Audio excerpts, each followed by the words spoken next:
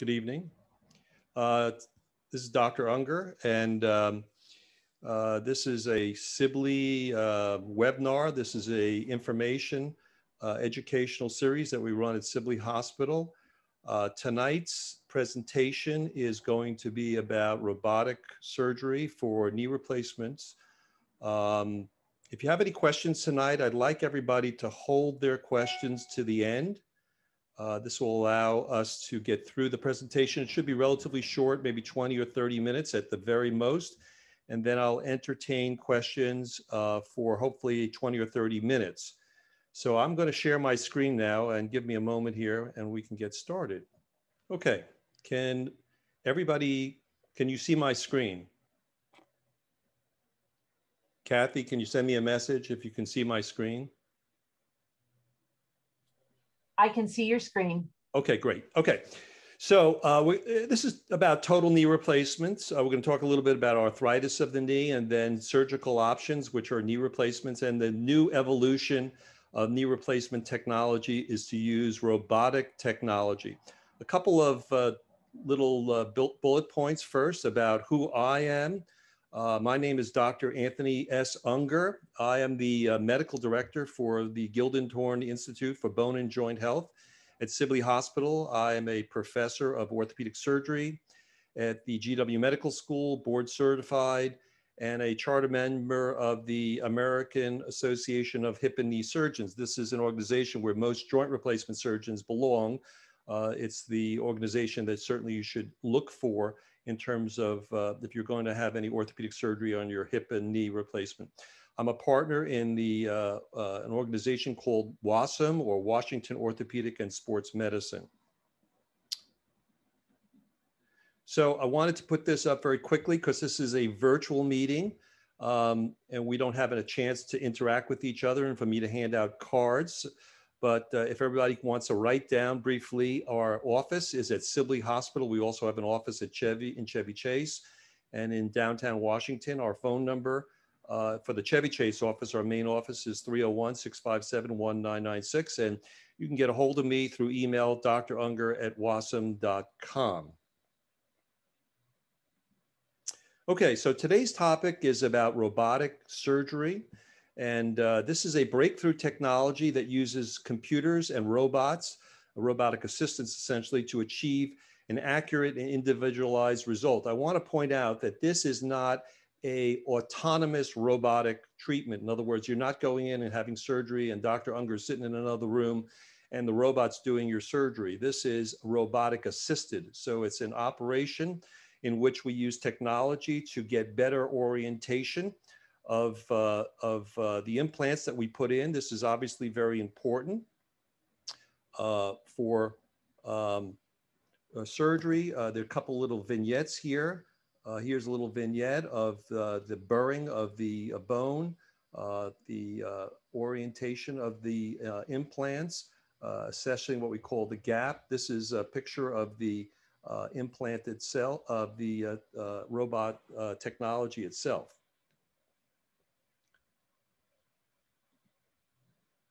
So let me move ahead here.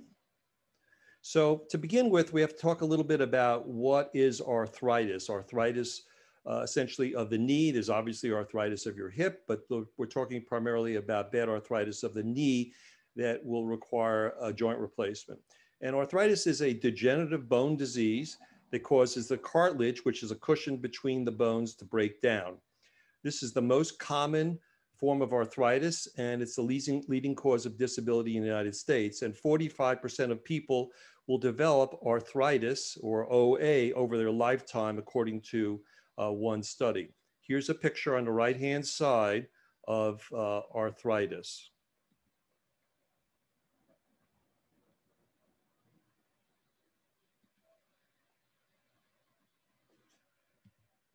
So if you look at this cartoon, as you might say, here's a normal knee. And I'm going to draw a picture around a normal knee here. The cartilage is this creamy colored material between the bones. This is the thigh bone up here and the tibial bone down below. And you can imagine this is a cap of ice on either side of the bone that allows the bone to glide past each other. And the cap of ice is about a ½ inch in thickness, and it covers the end of the bone, allows the bone to go back and forth. Unfortunately, cartilage, as you can see on the right-hand side, can become degraded or disappear over time, and that's called arthritis. So the picture on the right is a knee that has very bad arthritis. And you can see there are patches of cartilage, but mostly the bone, which is the sort of tan colored material, is poking through, and the bones are rubbing together, causing friction, stiffness, and pain occurs, which causes swelling. Sometimes when the bones rub together and there is more rubbing on one side than the other, the bones can become angular, or what we call deformed. So the knees can become knock-kneed, or they can become angular, like what we call a varus knee, where there'll be sort of like a cowboy knee, and there'll be uneven wear. So this is the typical pattern of osteoarthritis. So, but it comes in various stages. In early stage, which is you see here on the left-hand side, and you see the different areas of the knee. This is usually where you have small little defects in the cartilage, and this is usually due to sports injuries, and it causes minor loss of cartilage. And the thing I want to point out to you, everybody, is that cartilage, once damaged, does not regrow. Even though there have been some attempts to find ways to regrow cartilage or to even get regeneration of cartilage, there is to date no way that you can do this. When you enter the mid-stage portion, which you can see in the middle here, you can see the cartilage is beginning to disappear on one side. As you can see, the other side looks pretty good, and there's increased pain, mobility is reduced, and it usually occurs in one or two areas of what we call the compartments of the knee. This diagram on the end here shows the end stage, where there's really no cartilage left, there's severe pain, you're having difficulty walking, climbing stairs, and all of the areas of the knee are involved. So this is the progression of arthritis. Now, unfortunately, most knees, when they get arthritis, do progress over time. So most knees will end up with significant amounts of arthritis. Here's what the x-rays look like. This is what the orthopedic surgeon does. He takes an x-ray, and you can see this is an x-ray, a normal healthy knee. And what we look for here is what we call the cartilage spaces. This is the area where that cartilage is between the bone. This is the thigh bone. This is the tibial bone. Here is a knee that has a little bit of arthritis. And you can see this is a little bit narrowed. This is jacked open a little bit, but there's a little bit of wear. And then when you go over here, and this knee has got, as you can see, angular issues, right? So this knee is starting to curve a little bit, and it's got a lot of wear on the inside here. There's some bone loss here. This side is involved as well. So these are knees that have progressed over time, and at this point, maybe a candidate for surgery. But let's talk a little bit about what the other options are before you have an operation. And these are the major issues that we use in orthopedics today, or the major treatment paradigms.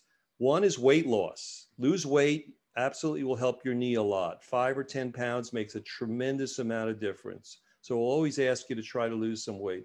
Changes in your activity or lifestyle. So instead of going running every day on your bad knee and making your knee more aggravated, we might ask you to ride a bike or go swimming or use an elliptical. So activity modifications is really very effective. Anti-inflammatory medications are very effective. Unfortunately, anti-inflammatory medications have lots of side effects. These are the Advils, the Motrins, the Celebrexes, the Voltarens, as well as the gels that you put on your knee, like Voltaren gel and assorted other things. They are effective, but they have lots of side effects. So generally, there's limited application of this in terms of treating arthritis. Cortisone injections were the mainstay of treating arthritis for many years. If you go back 20 or 30 years, most of the rheumatologists were giving cortisone shots over and over again. We're sort of not very excited about doing multiple cortisone shots in bad knees, because cortisone or steroids does degrade the cartilage. So we don't like that too much. We'll generally do 1 or 2 of those.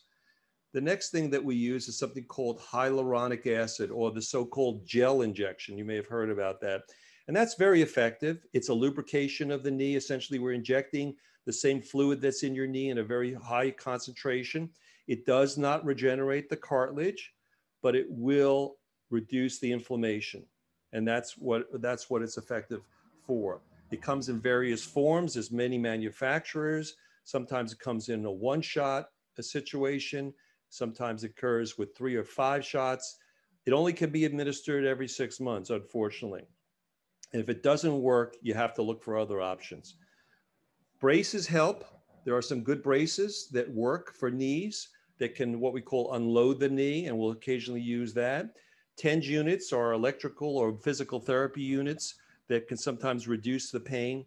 And then we get into the more esoteric or what we call investigational issues. This is the so-called stem cells. And I want to point out again, even though it's stem cells, it does not regenerate cartilage. It just does reduce inflammation. And then there's other things like PRP, which is platelet-rich plasma, which falls into this category, again, of controlling inflammation. So these are the things that you do before you get your knee replaced, or you go to the orthopedic surgeon and you say, I give up and I want to have surgery. So what are the surgical options? Well, here's what you can do when you have early arthritis, very limited amount of arthritis. You could do something called an arthroscopy, where the surgeon looks in the knee with a telescope and can clean out the arthritis. Very limited applications in arthritis, very limited applications. Occasionally we use this in very young patients where we don't want to go into the other operations like a joint replacement. So we'll sometimes use that in young patients, but mostly it's for very limited applications. I'm going to talk a little bit about a partial knee tonight. This is where we replace one part of the joint. There you can see it right there, and that's in early to mild stage arthritis.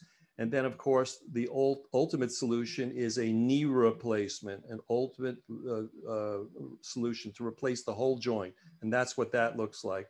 And this is a very good operation, replacing all the components of the knee, the compartments of the knee. So here's what the implants look like. This is what a partial knee replacement looks like. This is what a full knee replacement looks like. Here's another picture. Everybody can see that. Doesn't come out very well. Partial and versus full. So which one would be right for you? Well, the orthopedic surgeon is the one really to guide you whether you should have a partial or full. Partials work very well, but they only really are limited to a very small segment of the population. From my practice, is only 15 to 20% at the very most. This is what a full knee replacement looks like. And you can see the difference. Here's the remaining cartilage, the normal healthy cartilage, and we've just replaced part of the knee. Here's a full knee replacement. We've resurfaced or replaced the full knee. The partial has advantages, and in that 95% of patients that have had this operation really like it. It works very well. It spares the ligaments and the tissue. There's much less pain with a partial, quicker recovery, better range of motion, small incisions. Most of these operations are done as outpatients. The limitations are that only 20% of the patients that have arthritis are probably going to have a little bit of arthritis where they could have a partial replacement. So as I said before, most of the patients, 80% or even 90% of the patients I see need a full knee replacement, can't have a partial knee replacement. But if you're a candidate for it, it's certainly a very good operation. You have to have these other things in a knee. You can't have a inflammatory arthritis. You can't have, you got to have an intact ACL, and you can't have what we call disease in other compartments. So again, if you look at partial knee replacements, this is an overall picture. 81% are going to get full knee replacements, and the other are going to get partial. I'm going to move this over, maybe. So actually, I'll move it over here. So you can see partial is this, other is that. So not too many people are good candidates for partial. Move that over. And here we go.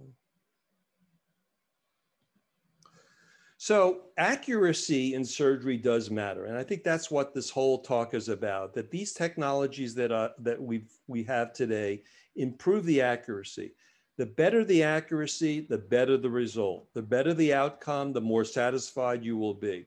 So I put these x-rays up. These are just partial knee replacements. And you can sort of see if you go down the line here, These are all partials and they're not very good. These are done not by me, but they're procedures in which you could find fault with each one of these x-rays. They're a little crooked, they're not so great. You know, the surgeon did the best job he could possibly do, but they don't really really look very good. So what about full knee replacements? And I want to point out to the audience that full knee replacements is a very effective procedure. It is one of the most successful procedures in all of medicine. I would say that for hip and knee replacements in general. There are over 600,000 of these performed every year, and there's probably a lot more now, probably up to close to 1 million.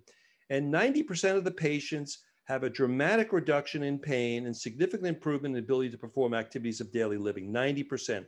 We're trying to get to 100%, and that's what this technology is about.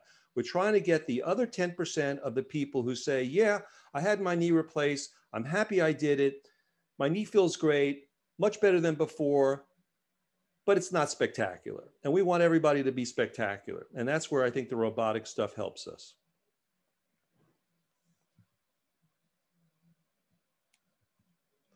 So this is what a robotic assistant is. Robotic assistant provides accuracy, and I want to really highlight that. They can improve the function and feel of potential longevity of knee replacements. Robotic assistant is available for partial knee replacements and now for full knee replacements.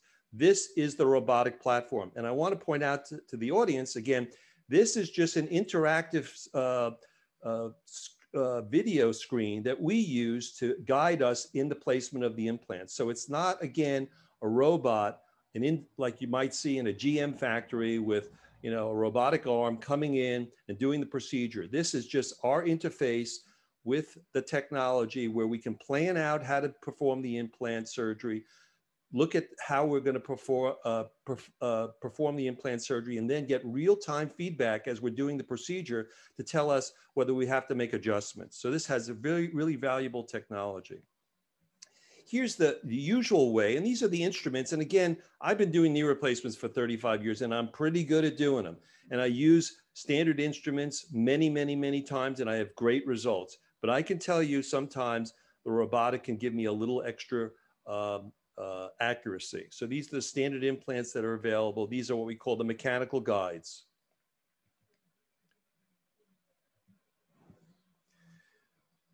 So here's what the robotic interface looks like. And I just wanted to turn these things on and go through these with everybody here briefly.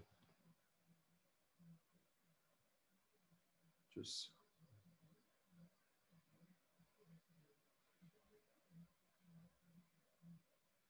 okay, here we go. Okay. This one's not playing. So here you can see in these pictures here, this is the interface that we get where we can look at how the implant sits on the bone. Here you can see in this picture down here, you can see this is our handheld instrument, which allows us to shape the bone. So we can use this implant, and the robot, the interface is giving us information on a real-time basis, whether we need to shave a little bit more, whether we need to take a little bit more bone, a little bit less bone. And that's what the interface gives us. So we start with, let's say, a picture like this, and then the implant, the burr, which is what we call a haptic burr, comes in, and it can help us shape the bone. So it's absolutely perfectly shaped, and the implant then can be placed in a perfect position. And this is another interface that we have in which we can look at what we call the balance. In other words, we can look how the implant sits in the bone and how the soft tissue reacts to the implant.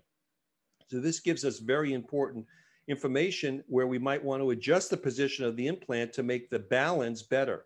So all of these screens are available to us as we're doing the procedure. Not all at once, obviously there are different steps that we go through when we're doing this procedure.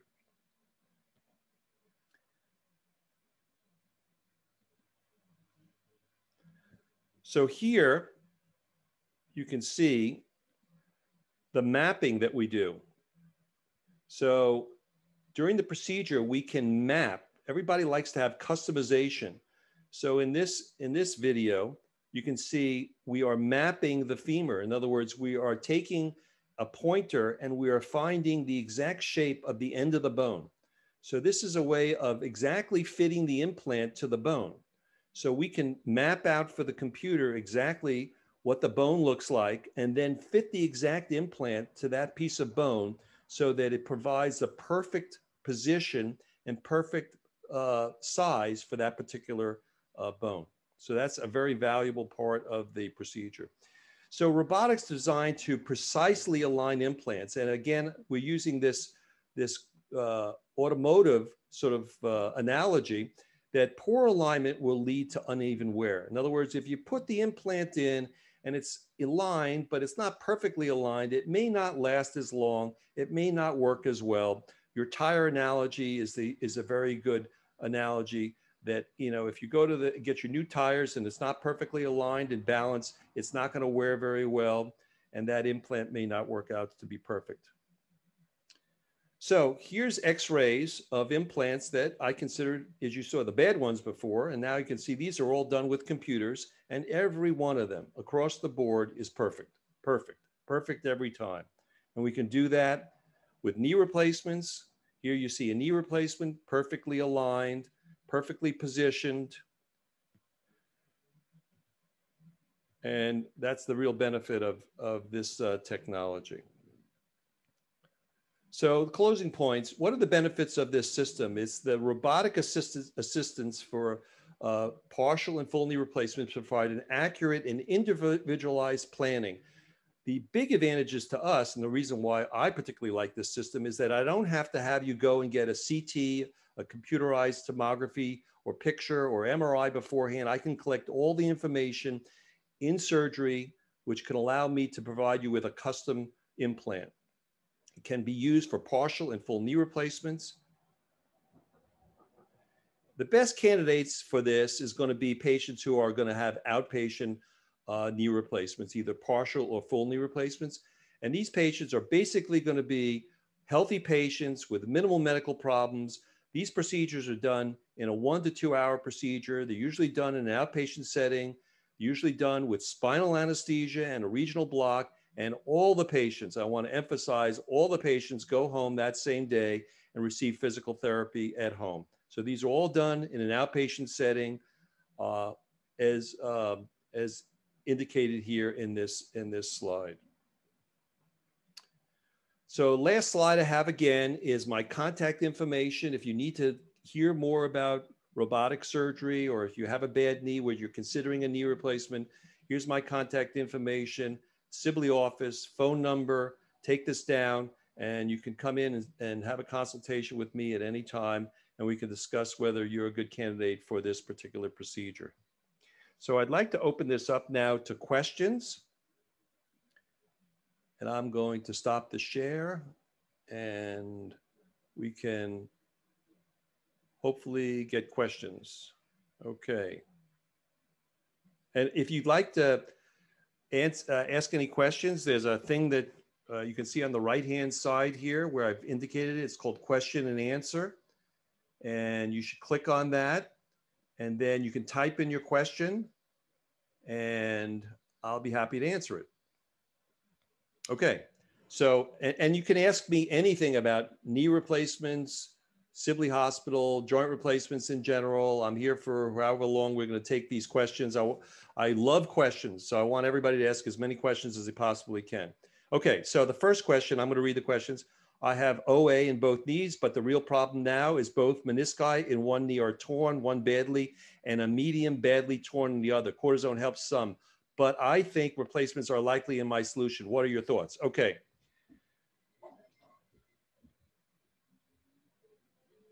So I'm going to answer that question.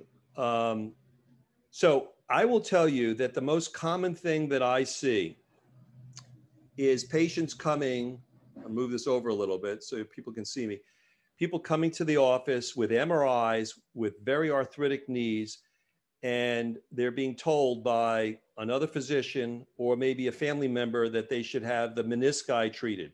Once you have significant amounts of arthritis, dealing with the meniscus, whether that's arthroscopically or by some other means is not going to help you. So I think most of those judgments are made at the time of the office visit.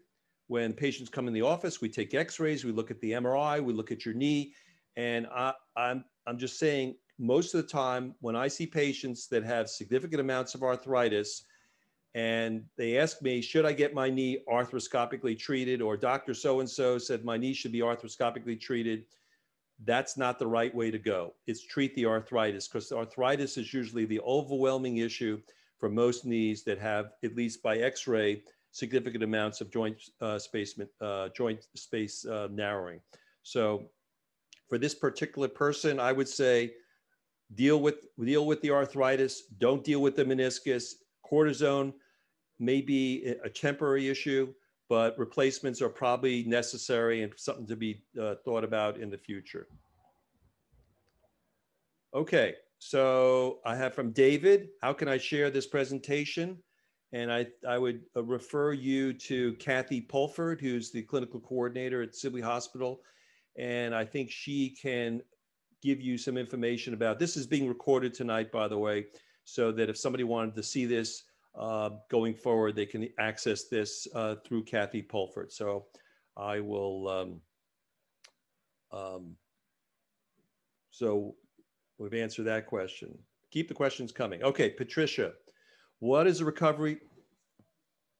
And I'll click on that. What is the recovery time for total knee replacements? Okay, that's a very good question. So the operations are generally done outpatient. Patients go home the same day. They usually spend about a week or so in their house getting physical therapy. Then they come to the office and we change their bandage, make sure everything's okay. Usually they have a waterproof bandage the first week or two. Bandage comes off. We send them to outpatient physical therapy. Most people who have the left knee done can drive a car in 2 to 4 weeks. If it's a right knee where you have to manage a car, you probably want to drive a car in 4 to 6 weeks. Travel is 4 to 6 weeks. Full recovery from a knee replacement when you're out playing golf and tennis is 10 to 12 weeks. That's on the average. Very good question. Okay, Jerry, what knee issues lend themselves best to robotic surgery? Okay, so I think that the arthritis issue, in other words, if you have just a normal knee and your surgeon says you have a torn ligament or the meniscus is damaged and you're a younger patient, robotic surgery is not necessary. This is mostly for people who are going to have a bad knee with very significant amounts of arthritis, and they're going to be a candidate for a knee replacement. So that's where robotic surgery is really valuable. So thank you for that question. Okay, are there certain manufactured knees that you prefer over others on the market? Okay, so let me answer that question. And the question again is a certain manufacturer. At this point in time, I'm primarily using a knee made by a company named Smith & Nephew. It's an excellent knee. I've used all the implants that are available. I must say, I think there's very minor differences between one knee versus the other. I don't think that I could claim that one knee has got superior characteristics, that it's going to last 25 years more than the other knee. So I would say to you, don't pick the surgeon based upon what implants that surgeon uses. It's mostly pick that surgeon based upon their experience and their reputation. So that's how I would pick a surgeon. Can you speak about, okay, anonymous attendee, can you speak about the implants themselves? Yes, the implants have been around for a long time. I mean, knee replacements have been around for almost 60 years. They've changed a little bit over time. They've become, I think, more anatomical. They used to be a little bit more rudimentary. So they've been designed to give patients more flexion, more stability, better performance. They've made some modifications, but not dramatic modifications, Well, most of the implants are cemented today. We're using a lot of, we're seeing the advent and the development now of a lot of uncemented technology for young patients. They look very good. So you're going to see much more of that going forward. But I think that's the world of implants today. Implants come in two different categories. There's what we call a CR knee, a knee where the ligaments are somewhat preserved, and the other implant that we use in more developed arthritis, more significant amounts of arthritis, is called a posterior stabilized knee. And that's a knee where some of the ligaments are sacrificed, and the implant itself makes up for some of the deficiencies of the ligaments. That's a very good question there. Okay, how long do knee replacements usually last? How long do knee replacements usually last? Great question. Okay, so there've been a lot of studies, and I would tell you that modern knee replacements are 20 to 30 years. That's my opinion, 20 to 30 years. There have been many studies, and again, this is looking back in time, showing 99% at 10 years, probably 20 years, you're probably looking at 95, 96%. Between 20 and 30 years, you might get another 5 or 10% drop off. But I guess the point I'd like to make is that the implants today are very durable. What we want to try to eliminate is the short-term problems that people have where the implant, is misaligned, where people are unhappy. We'd love to eliminate infections, but that's also, a big issue sometimes. Very low infection rate with knee replacements, but that could lead to an early failure as well. So those are the things we want to try to eliminate. Okay, Bill Stein, I live alone. Do you have rehab facilities at the hospital? And very good question. Do we have rehab facilities at the hospital? The answer is yes, we do. And I will tell you that we make every effort to make sure that patients don't go to a rehab facility. Many studies have been performed which show that when the patients go to a rehab facility, they do very poorly. Orthopedic surgeons don't like it because the patients are out of our control. The rehab facilities are really run by internists. I would tell you that most of my patients don't go to rehab facilities, even those who live alone. We can usually set up a lot of home care where patients can be very comfortable getting around. As I said, a lot of these surgeries, at least the robotic stuff, is done as an outpatient. Patients go home the same day, and they really don't need to go to a rehab facility. So this is sort of old world. We have a rehab facility at Sibley Hospital, not to say that I wouldn't send a patient there if there were some issues which demanded that patient need to go there. Usually those are medical issues. Sometimes if a patient has a problem after surgery and we feel they're not safe at home, we'll send them to a rehab facility, but it's very rare. Michael says, besides accuracy, does a robotic procedure reduce invasiveness, size of the incision, reduce damage to the ligaments, tendons, and muscles? And the answer is absolutely, because we can make adjustments to the bone cuts where we don't have to make as big an incision and we don't have to do as much what we call rebalancing. So balancing the knee, making sure the stability is really good, is very important to the function of the knee. And sometimes we have to do a little bit of that, but sometimes we can customize how we position the implants in space, which will reduce the amount of ligament balancing, which requires more incisions, bigger incisions, more surgery. So I think that's a great question. And I think this is where I see the benefit of the surgery, where as a surgeon, I don't have to make as big an incision, I'm a little less invasive, and I'm doing less ligament balancing.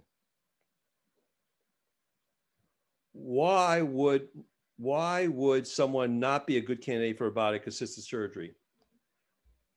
And the answer is most people are good candidates. Some knees are going to be so deformed and crooked, they may not be a good candidate for that.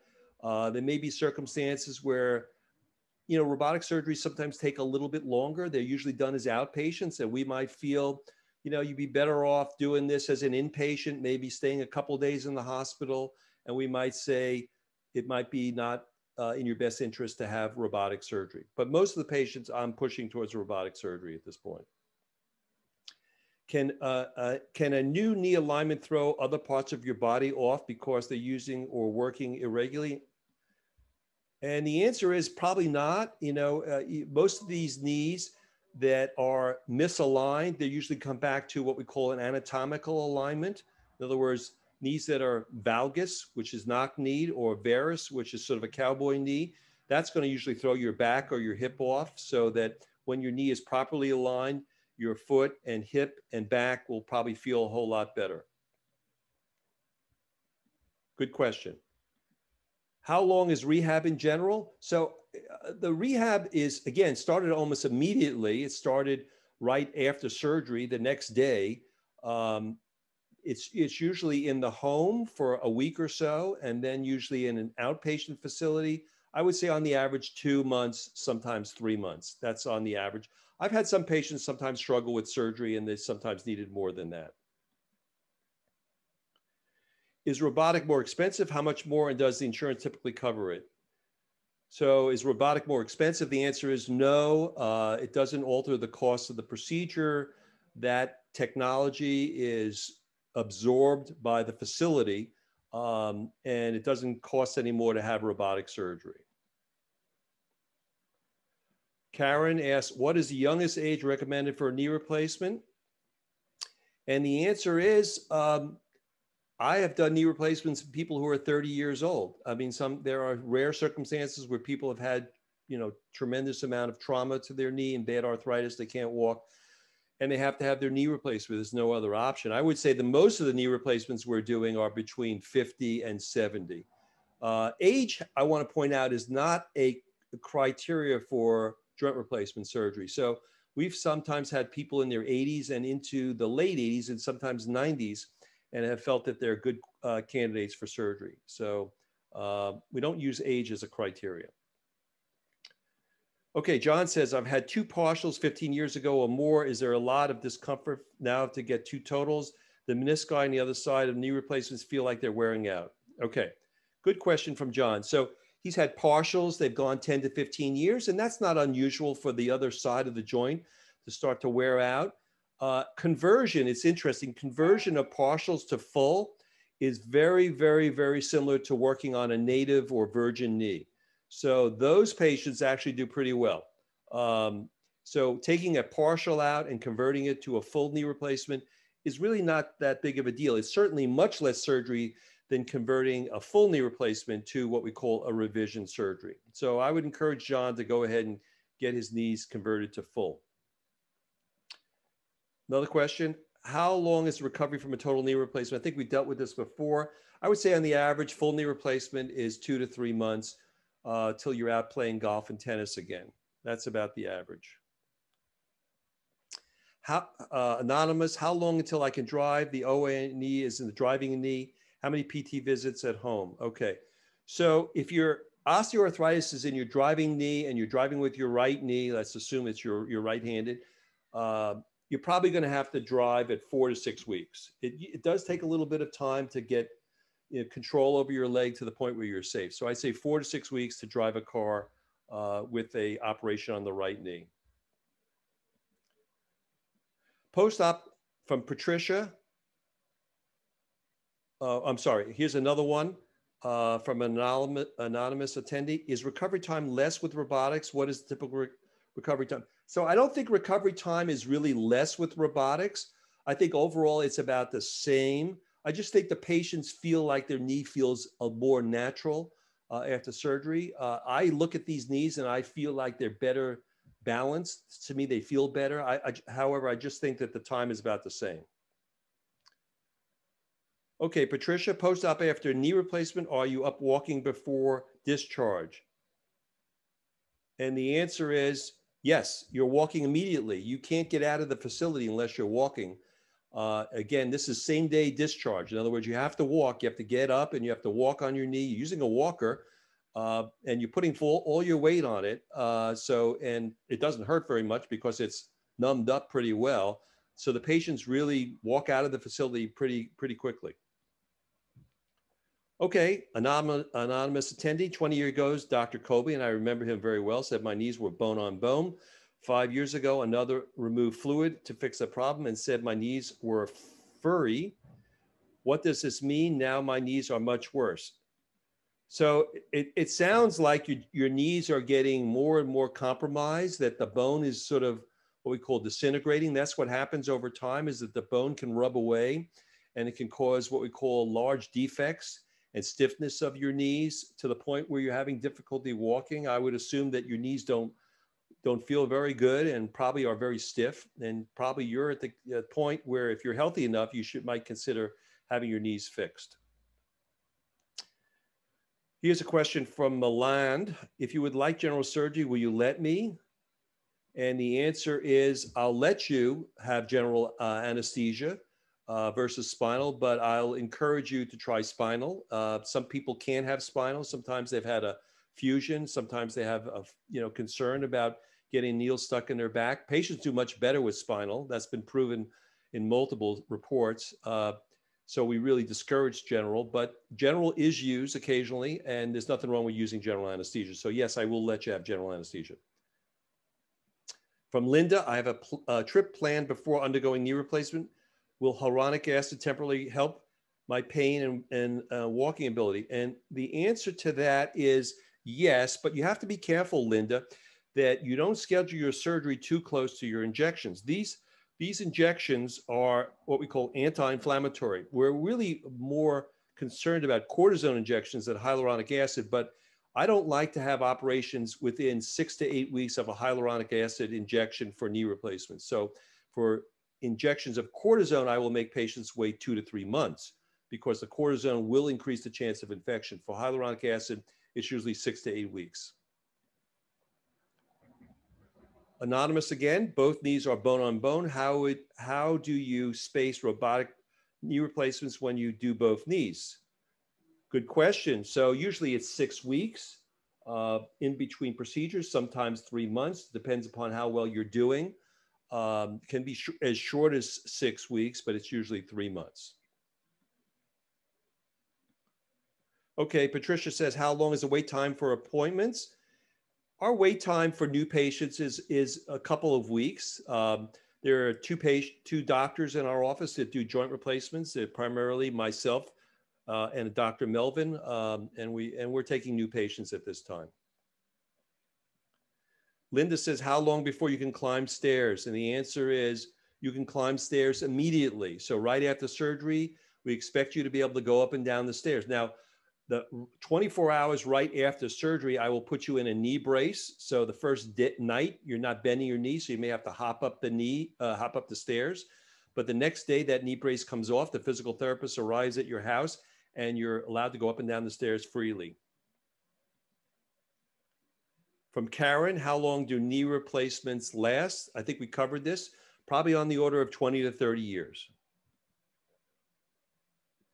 Anonymous again, as an older patient with some health issues, I would likely need to stay in the hospital overnight. Also, would I have to have a spinal? So the answer is, in the hospital, you can stay several nights. And it gets back to that question that somebody asked before about if I live alone or I'm unsure about going home alone, we'll keep you in the hospital several nights. And there's nothing wrong with that. What we don't want to do is we don't want you to go to the rehab facility. So if you require 2, 3, 4, 5 nights in the hospital, we'd rather do that than send you to the rehab facility. We'll work with you in the hospital. We'll make sure you feel comfortable. We'll guide you depending upon what our physical therapists say in terms of your safety. If they say you're safe, you're walking down the hallway, you can go up and down the stairs, we'll try to get you home. That's our philosophy. So Ava says, had knee replacements 1/27/20, that's about a year ago. Was supposed to have other knee done in January, but the total knee was very stiff, hurts a lot. It hurts much more than my non-surgical knee. So why get it done? Feels very fake, clunks and thunks. Peg leg, many days it makes me limp. Doctor says, well, you are old, so your joints are creaky.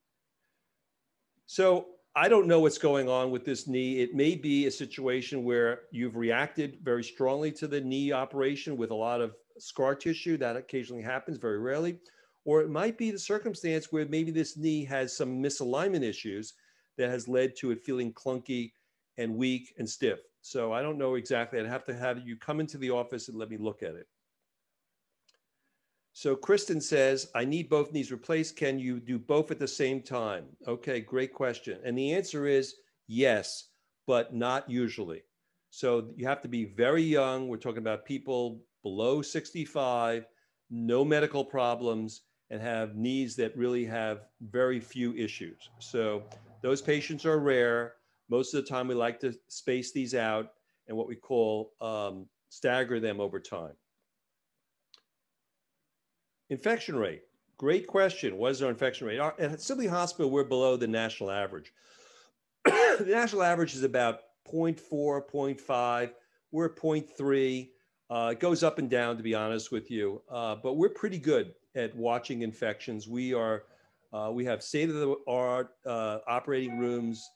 We make the best effort to try to reduce infections, antibiotics, spacesuits, protocols that are homogeneous across all the surgeons that operate there. We make every effort to make sure that our infection rate is the lowest possible. I want to point out to you that infection rates are very much tied to unfortunately, to a lot of what we call comorbidities. Sometimes patients are not great candidates for surgery. They have significant weight problems, they have diabetes, they're on steroids, and they sometimes get infections. And it's not really the procedure or the hospital that causes the infection. Sometimes, unfortunately, the patients bring that as a risk factor. Anonymous, what kind of improvements can we expect or you can forecast in the next 5 to 10 years regarding knee replacement surgery techniques and time recovery? And I think the question is a very good question. I think the implants are pretty much state of the art. I think we're going to see a little bit more uncemented technology going forward. I'm not so sure that's going to make that much of a difference to the older patient population. I think the robotic technologies will improve the outcomes of the procedure. I think that our perioperative management of pain has gotten tremendously positive and really successful at managing patients' operations, where we're using very few narcotics, the patients are recovering quickly. So I think we're really there in regards to that. I'm certainly would tell you that I think there'll be some improvements in that over time. But today, as I said before, Medicare has said all these operations are outpatients. I mean, and there's your, the government telling you right now, these are outpatient procedures. Now, that doesn't mean that everybody has to be an outpatient. Some of the older, sicker people are going to be done in the hospital, but the majority of the patients are going to be done as outpatients. From Linda, so Linda says it's covered by Medicare. Yes, Medicare covers these operations. And Michael says, is robotic surgery more expensive procedure and is it covered by insurance? I covered that already. It's not more expensive and covered by insurance. Anonymous attendees, do you know about the 3D based knee replacement and if anyone is performing this in DC? And the answer is people have looked into this, but that is not the way to go. This is the way to go. The robotic surgery is the most state-of-the-art way of adjusting knee replacement and getting the knee replacements done in the most effective fashion. The 3D does not work. Linda says, to your knowledge, are the majority of surgeons now using robotic assisted surgery? And the answer is yes. I think most of our surgeons in our hospital are using robotic surgery. Most of the surgeons in the area are beginning to use robotic surgery. It's becoming state of the art. Kathleen says, can a patient expect to have a revision every few years? And the answer is no. I mean, these operations, if performed properly and if rehab properly, are probably going to last 20 to 30 years. And the chances of having a second operation is very, very, very small. Karen says, how many knee replacements can be done over time considering the age of 40? Okay. So the answer is knee replacements and revisions can be done over and over again as long as the bone stock, available bone is reasonable and as long as the patients are not having any complications. So a patient of 40, I would probably recommend an uncemented implant to try to get better, longer longevity of the implant, more durability. What would happen 20, 30, 40 years down the line? It's impossible to say, but one would expect that would probably last 20 to 30 years at least. Abby says, what is the turnaround time between seeing you initially and the actual procedure? So we're scheduling this procedures 2 to 3 months out after we see patients. So we have an outpatient setting, we have the inpatient setting. So we have limited time in both spots. So our schedules are getting booked up at this point in time, I would say 2 to 3 months. John says, are you saying you can't do both knees at the same time? So the answer is, I answered this before. We can do knees at the same time if you're healthy and you have no medical problems and you're way below 65, we can do both knees at the same time. Anonymous, can an individual who has a bad knee due to arthritis and RA have robotic knee replacements? And the answer is yes, you can have robotic knee replacements. Kathleen says, can we expect recovery? Can a patient expect to have revisions every few years? And the answer is no, I would expect these implants to last a long time and you'd not need a revision. Margie says, do all knee replacements have an ugly scar down the middle? And the answer is yes, it's not ugly. I think we can make it very nice and very cosmetic, but it has to be down the middle, and there's no way of getting around that.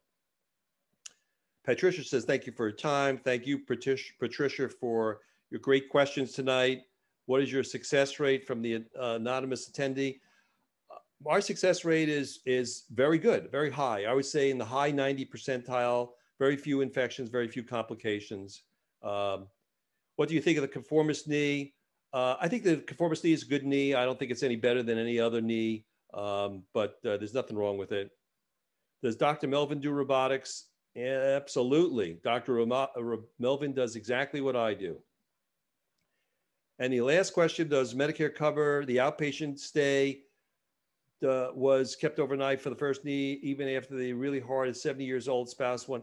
So the answer is Medicare covers the outpatient surgery. It covers outpatient surgery, whether done at the hospital or the outpatient facility. It covers your knee replacement if you stay as an inpatient. If you come in as an outpatient, you decide you don't want to go home, you want to stay a couple of days, you can do that. So Medicare is very flexible. It covers all venues at this point in time. So again, I'd like to close tonight. Thank you for all your questions. You guys have done great. And any more questions, feel free to contact the office. Thank you.